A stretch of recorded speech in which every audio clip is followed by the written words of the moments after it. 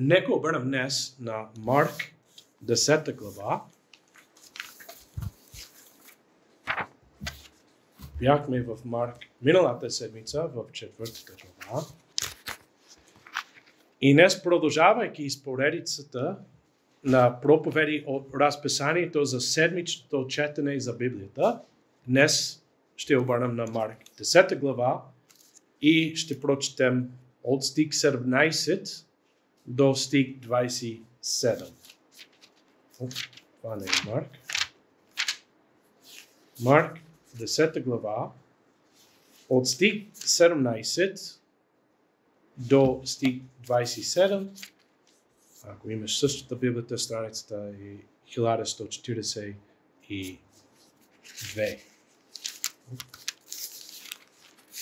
Така. Марк 10 глава от стих 17.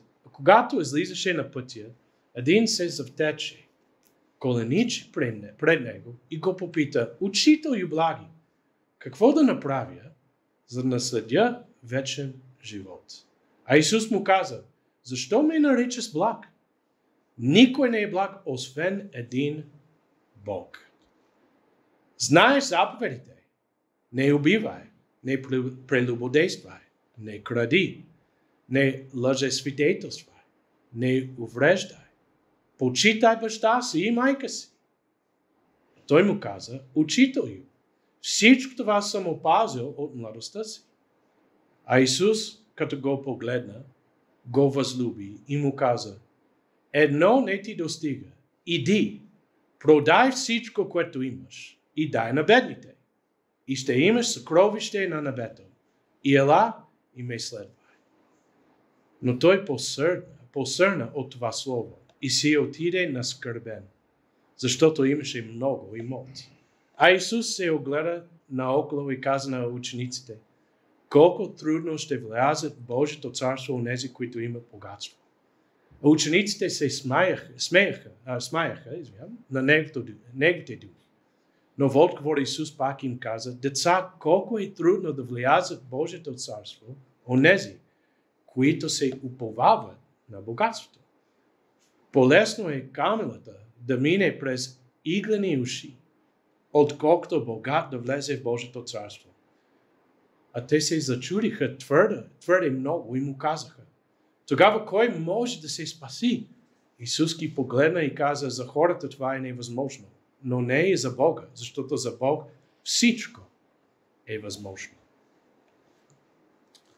Там виждаме историята за срещата на Исус с богатия юноша. Тази история е една от най-известните в живота и земното служение на Исус Христос. Можем да прочетем тази история в 3 от 4 Евангелия. В Матей 19 глава от стих 16 до стих 30 виждаме тази история. В Лука 18 глава от стих 18 до стих 30 пак виждаме тази история. И тук, разбира се, в Марк виждаме. И понеже тази история се повтаря 3 пъти, със сигурност е важна и си струва да я разгледаме внимателно. Нали? Ако Бог казва нещо един път, значи, че има значение. Нали? Важно е. Ако Бог казва нещо 2 пъти, може би е по-важно. И ако Бог казва нещо 3 пъти, със сигурност си струва да обръщаме внимание на тези неща и да ги изучаваме, да ги изследваме. И така. Имайки това предвид, нека изследваме този пасаж. Първото нещо, което виждаме относно този младеж е, че се затичва при Исус и коленичи. Това показва, че този човек, младежа, разбира, че Исус е важен човек и е достоен за почит. Понеже се затичва към Исус, значи, че той разбира, че Исус не е обикновен човек. Не казвам, че той вярва, че Исус е Бог. Аз мисля не. Но той разбира, че има нещо различно в Исус Христос. И понеже той коленичи, значи, че той разбира, че Исус Христос е достоен за почит. Вижме това в делата му. Показва се и в това, че той нарича Исус учител и благ. Пак той мисли нещо за Исус. Че има разлика между Исус Христос и книжници, фарисеи и така нататък. С тези думи, този човек, младежа, оказва чест на Исус Христос и че иска да учи от Него. Когато той казва учител и благ, значи, че той мисли, че може да учи от Него. Нали? Затова той го нарича учител. Чрез тичането си показва колко ценна тази среща е за него. Че се стреми да не пропусне възможността да говори с Месията. Какво можем да прилагаме тогава в нашия живот? Колко важна е срещата с Исус Христос в твой живот. Когато се събудим сутринта, копнеем ли да се срещнем с Исус? Или има други неща, които са по-важни? Да ядем нещо, да пием кафе, да мислим за деня, да планираме нещата. Или се събудим със силен копнеж. Имам нов ден, в който мога да служа на Господа, да говоря с Него.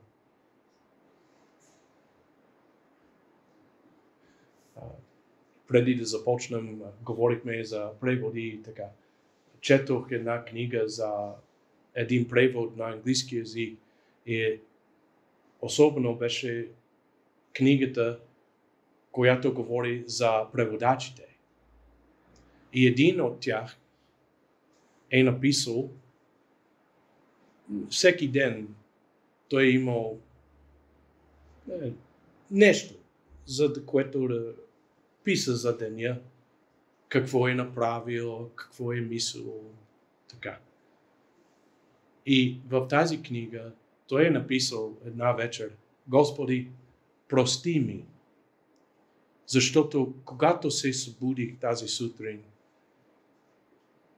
Ти не беше първата ми мисъл. И през деня, Господи, когато аз бях на служба,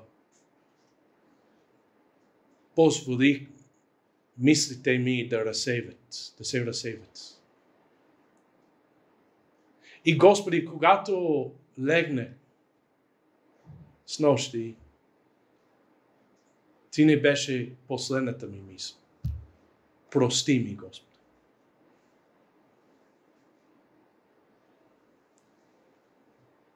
Се затичваме след Исус или не?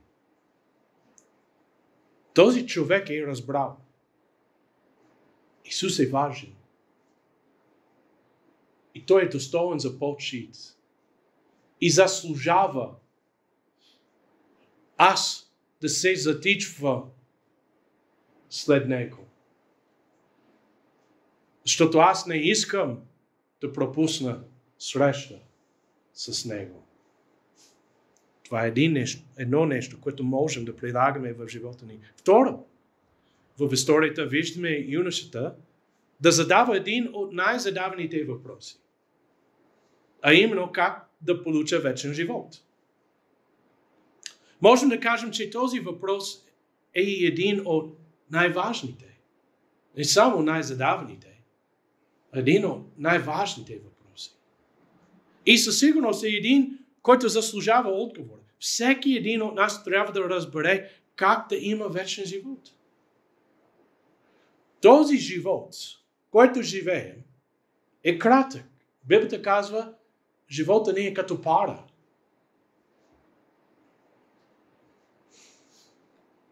Много кратък е този живот. Макар че живеем 120 години, мисля, че няма никой от нас да живеем толкова дълго, но ако би било така, да живеем 120 години, 200 години, колко дълго е 200 години в сравнение с вечността. Живота ни е кратък и затова един от най-важните въпроси и въпроса, който всички ние трябва да отговорим, е този въпрос. Как да имаме вечен живот? И понеже този човек задава този въпрос, разбираме, че той въпреки възрастта си задава много зрял и важен въпрос. Не знам на колко години беше този човек, но Библията го нарича младеж. Може би на 20, може би на 25, не знам, 30. Все още 30 е млад, нали? И като ние се остареем, мислим за 30 е млад, 40 е млад, нали? Говорих с един човек, който е на повече от 90 години, и той ми каза, 60 години е млад човек. Зависи от вашия възраст. Нали? Ако сме на 100, 70 е млад човек. Но този човек, въпреки възрастта си, задава много зрял и важен въпрос. Виждаме и, че той има знание за вечността и желае вечен живот, но не разбира как да го получа. Той има желание за вечен живот. Има много хора, които са в същото положение. Разбират, че има вечен живот, но нямат знание как да го получат. И точно както този човек търси го чрез делата си, мислейки, че ако прави достатъчно добри дела и искрено спазват закона, доколкото могат, разбира се, няма никой, който може, тогава може би да достигнат до вечен живот. Това е надеждата им. Много хора из България, из света имат знание за живот след този живот. Живот след гроба. Те имат знание за това. Те мислят за това. И те искат вечен живот. Искат да знаят, че са сигурни в вечността. Но и мислят, че могат да заслужават вечен живот заради делата си. Този човек, идвайки при Исус, търси да разбере как да е сигурен, че ще има вечен живот. Трето, от въпроса му разбираме, че той мисли, че може да заработи вечен живот. Не разбира, че е безплатен дар, който Бог ни предлага чрез вяра. Мисли, че може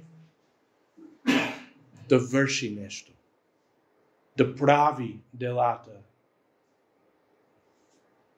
Тоест, той мисли, че може да заслужава вечен живот заради заслугите си.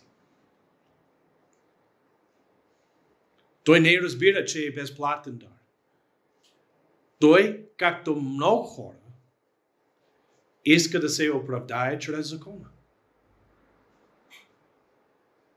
И когато пита Исус какво трябва да прави, Исус цитира част от закона. Защо? Защото младежът търси какво да прави и заради това Исус му даде заповеди да спазва. С това Исус не казва, че можем да се оправдаем чрез делата ни, чрез закона. Исус отговори според желанието и мислите на този човек. Човека мисли, че може да се оправдае чрез спазването на закона. И когато той пита, какво беше въпроса? Какво аз да правя? Нали? Това е въпросът. Какво да направя, за да наследя вечен живот? Това е въпросът. Затова Исус даде нещата. Върши закона, нали? Спазва закона.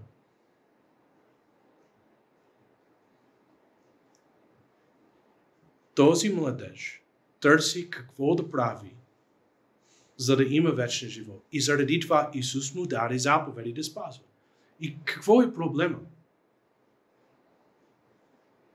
Проблемът е, че няма никой, който може да изпълнява целия закон. Исус не цитира закона, защото можем да се спасим чрез него, а да покаже на този човек, че няма нищо, което може да прави, за да заработи вечен живот. Ние хората не разбираме колко сериозни са греховете ни и колко често съгрешаваме. Смятаме, че сме добри хора и понеже греховете ни са малки, Бог ще ни пусне в рая.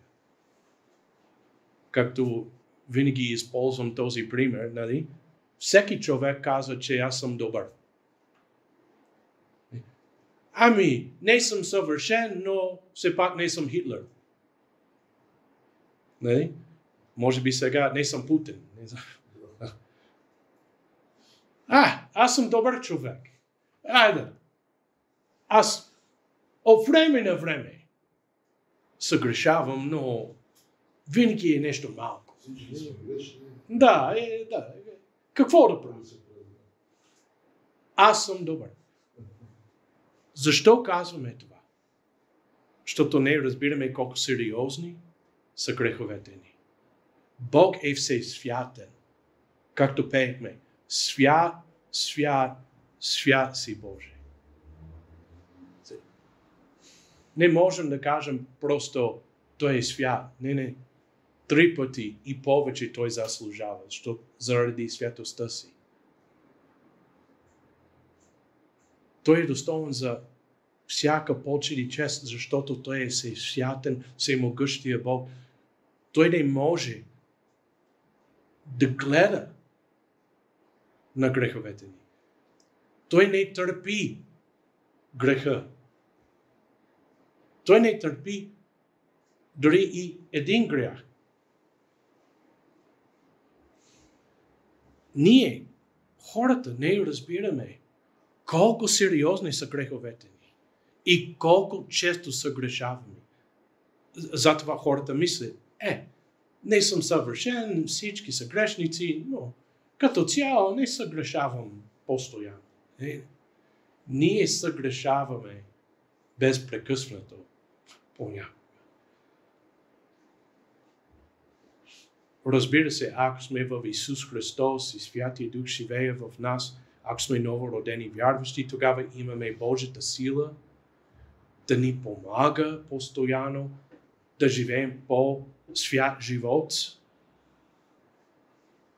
Но когато говорим за хората, които са без Христос, и това беше нашето положение преди Исус Христос, ние съгрешаваме редовно, постоянно, денем и нощем.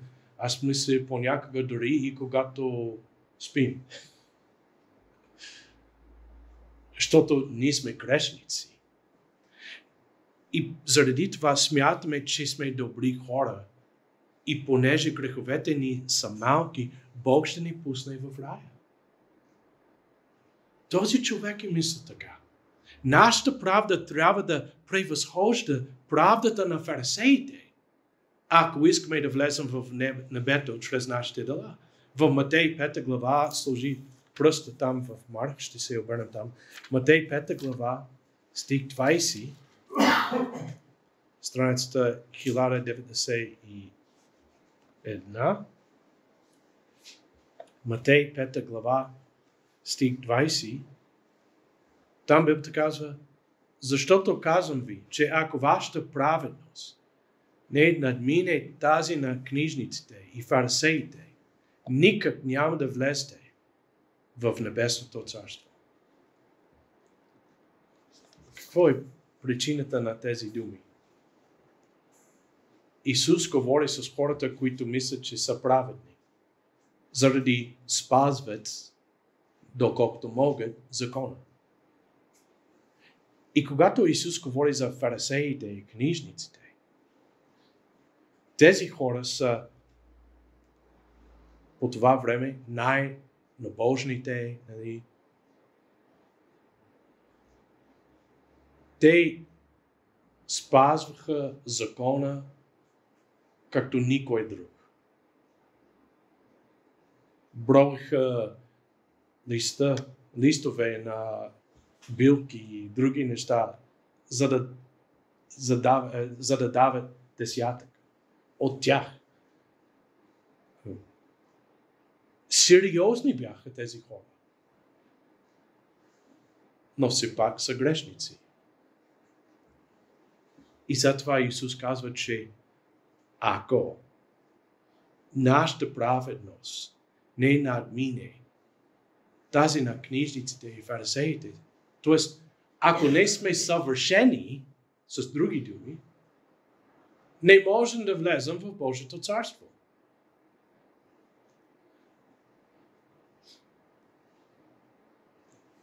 С други думи, Исус казва и на тези фарисеи, и тези хора, и на този човек в нашия пасаж днес.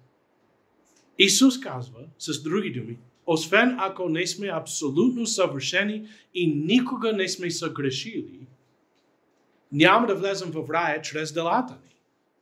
Бог изисква съвършенство. И пак виждаме, че не можем да се спасим чрез делата на закона. Защото ако щяхме да спазваме целия закон през целия ни живот, тогава няма да имаме нужда от спасение, защото сме съвършени. И ако сме съвършени, т.е. без греха, тогава нямаме нужда от спасение. Но няма никой, който е съвършен. Няма никой, който не е съгрешил. Като Библията ни казва, ако престъпваме Божия закон един път, ние сме виновни за целия закон.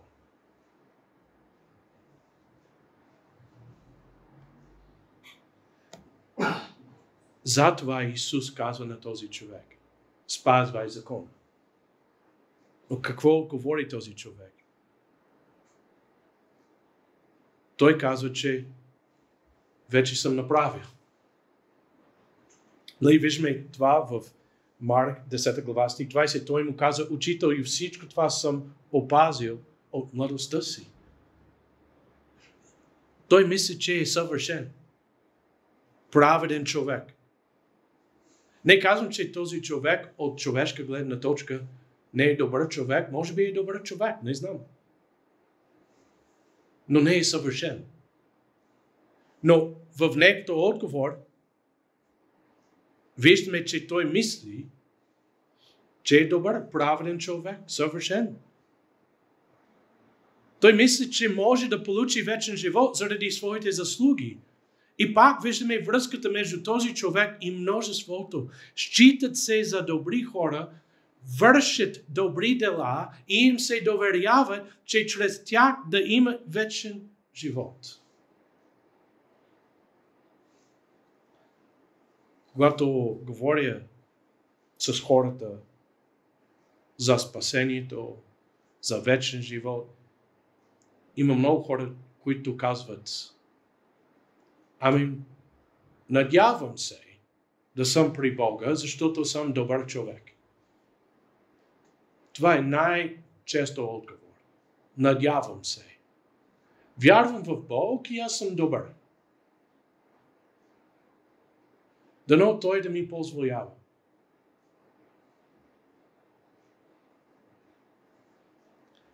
Този човек мисли, че може да получи вечен живот заради своите заслуги. Като цяло, хората мислят точно както този човек, че могат да заработят спасението си. Но виж любовта и грижа на Спасителя, който иска да помогне на този човек да разбере, че никога не може да направи достатъчни добри дела, за да получи вечен живот. Невъзможно е да спечелим спасение чрез дела, както Ефесяни казва. Нали? Защото по благодат сте спасени. По благодат. Не чрез дела. Защото по благодат сте спасени чрез вяра и то не е от сами вас. Това е дар от Бога, не е чрез дела, за да не се похвали никой. Исус иска този човек да разбира тези неща. Че той не може да спечели вечен живот чрез своите заслуги. За да помогне на този човек, Исус му дава още една задача. Заповядвайки му да продаде всичко, което има и да го даде на бедните. И така, нещо важно, което трябва да кажа тук е, че в този стих Исус действително не е дал друг начин за спасение. Това не е причината. Трябва да имаме предвид контекста и с кой говори Спасител. В контекста виждаме, че този човек иска да върши нещо, за да спечели вечен живот чрез своите заслуги. И понеже търси дела, за да направи това, Исус му даде още едно дело. И със сигурност, ако младежа щеше да върши тази задача и пак е попитал какво друго да направи, Исус би му дал нещо друго. Докато този човек не разбере, че не може да спечели вечен живот чрез дела.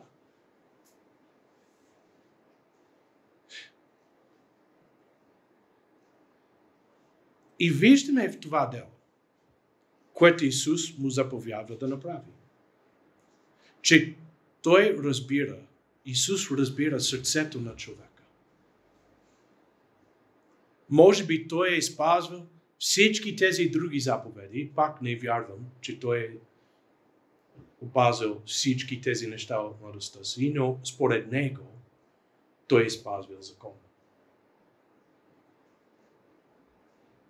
Но може би тези други неща, нали, както Исус казва, не убивай, не прелюбодействай, не кради. Може би той не е направил нищо от тези неща. Може би е добър човек от наша гледна точка.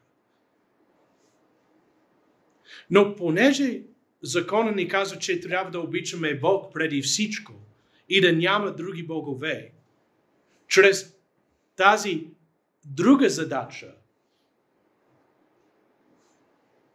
да продаде всичко.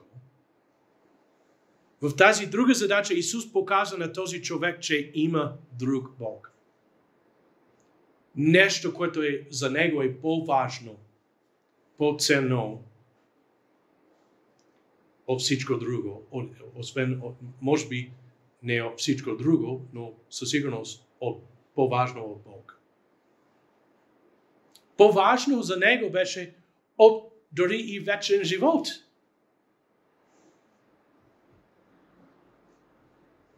Той има друг Бог. Обича парите повече от Бог, от вечен живот. Помисли за въпроса му. Той пита Исус какво да направя, за да има вечен живот. Той разбира, че вечен живот е важно, нещо важно.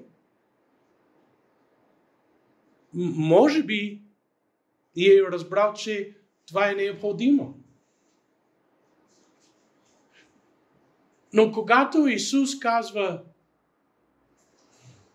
продай всичко,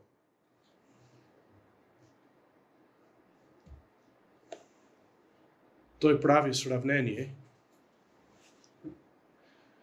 Да, искам вечен живот, но имам много пари. Това е по-важно.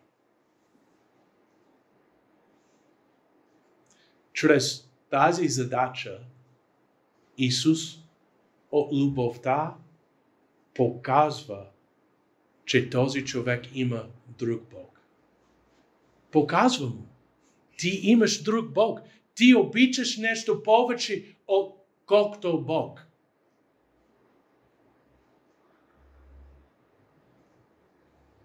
Ти имаш друг Господар. Нали? Както Библията казва, никой не може да служи на двама господари. И чрез тази задача Исус показва на този човек, че той има друг Господар. Той обича нещо друго, повече отколкото Бог.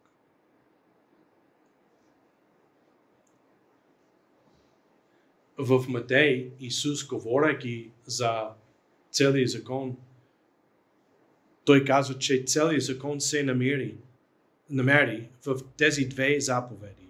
Да обичаме Бог с цялото ни сърце, с цялата ни душа и с целия ни ум. И той казва, второ, да обичаме ближния ни като себе си. И когато Исус заповядва на младежа да продаде всичко и да го даде на бедните, разкри това, което беше в сърцето му, а именно, че фактически не обича Бог все цяло и не обича близкия като себе си. И какъв беше резултат? За съжаление, юношата се наскърби заради богатството си.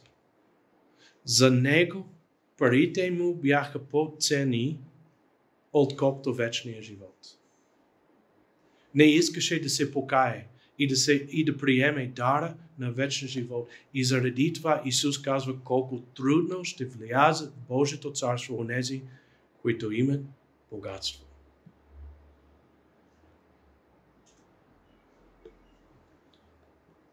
Това не е много приемна история. И това не е много приятна, защото виждаме един човек, който в началото има желание за вечен живот и идва при източника за вечен живот. Този, който може да го спаси. Той се затичва при него. Обаче, към края на историята разбираме, че той обича парите си повече от Бог, от спасение, от вечен живот.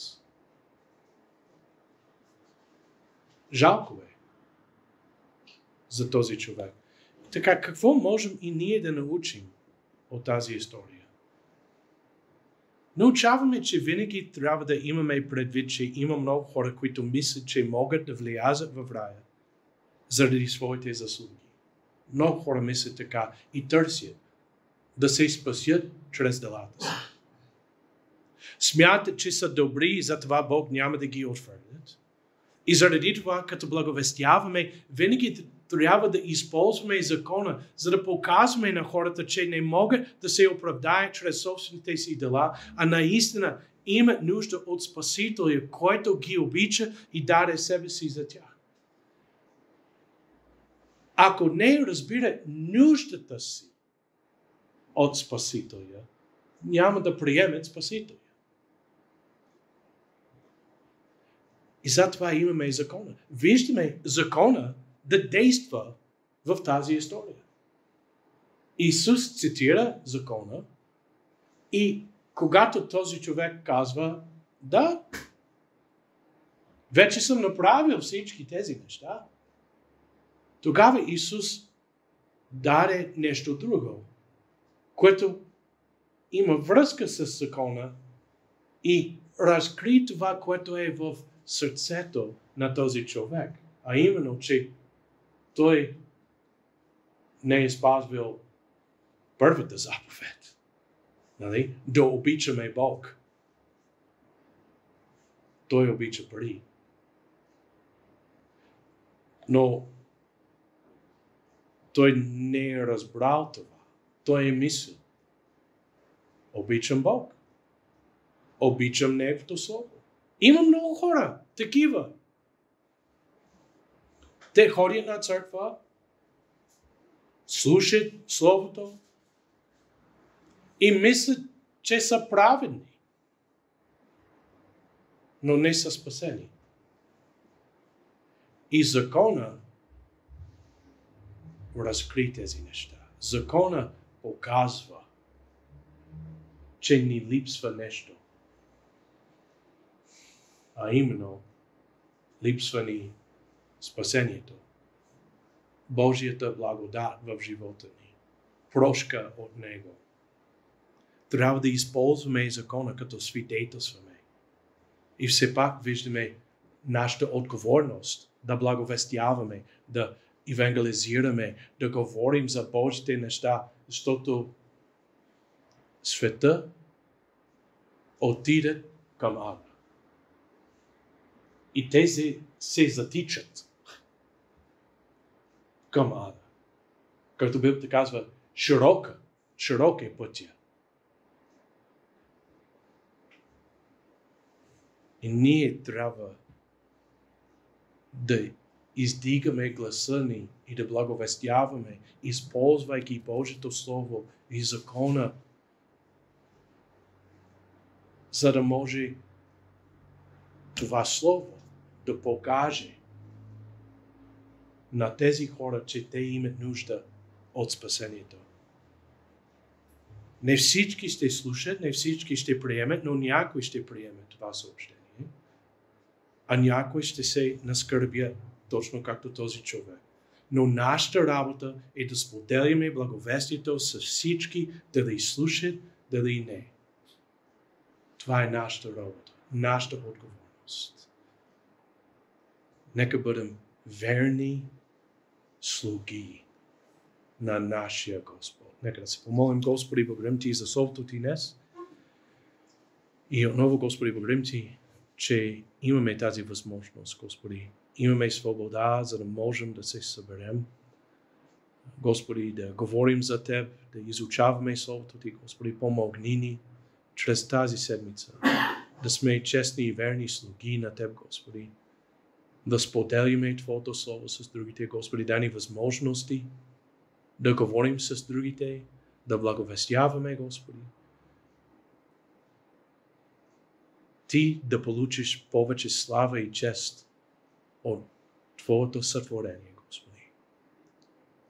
Ти си ни създал, за да служим на Теб, Господи. И Ти си достоен за всяка почит и чест, Господи. Ти заслужаваш наградата за Твоята жертва, Господи. Помогни ни да сме искрени и верни, Господи, към Теб, да живеем живот, който е угоден на Теб. Благослови пътищата ни през седмица, Господи.